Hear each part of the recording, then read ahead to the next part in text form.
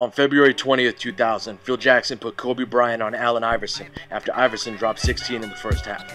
This is what happened next.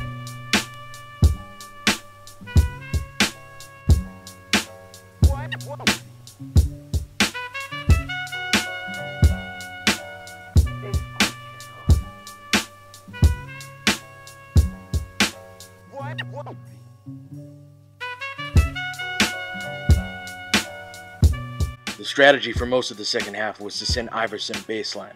Check out Kobe's feet here. He's facing the sideline rather than Iverson, which is the technique you use to send guys baseline. And when the post is occupied like it is here, that option isn't available.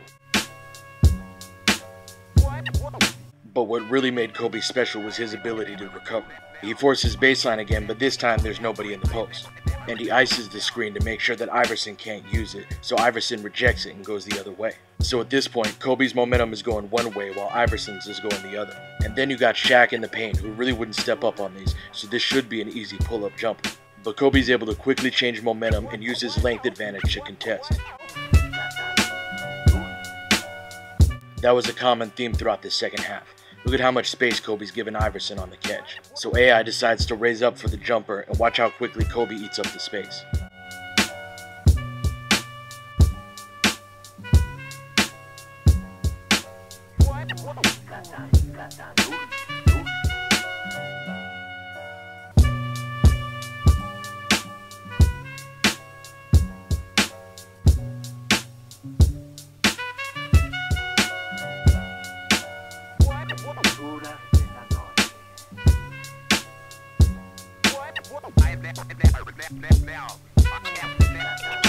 On some possessions, AI would try to attack these closeouts. Here he's about to make a cut that he was so good at that they named it after him, the Iverson cut.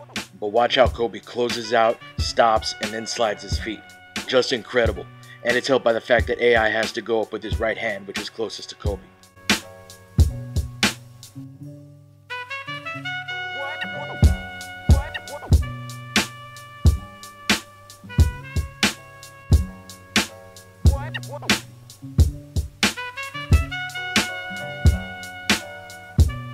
Then in ISO situations, Kobe would slide his feet, retreating to cut off the angle.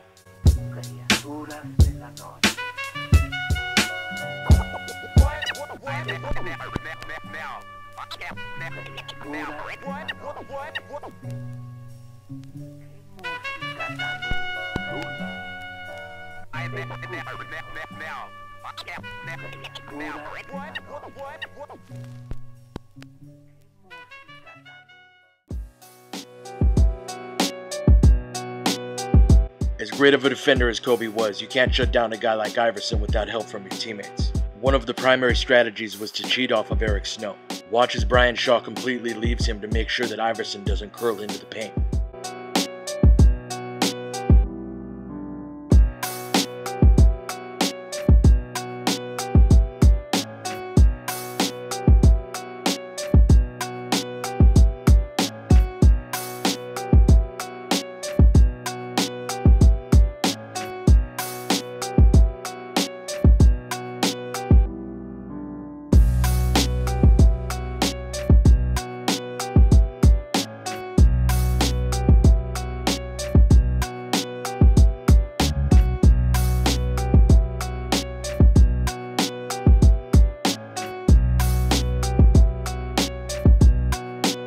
One time that Snow made them pay, he brought it down to a 1-point game with 35 seconds left.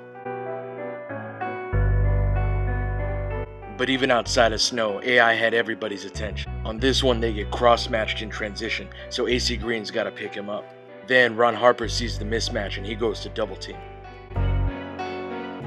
But he drives by AC with no problem, and then he's got Shaq waiting for him. Iverson makes the correct pass, but the Lakers were gonna make sure that he didn't beat him.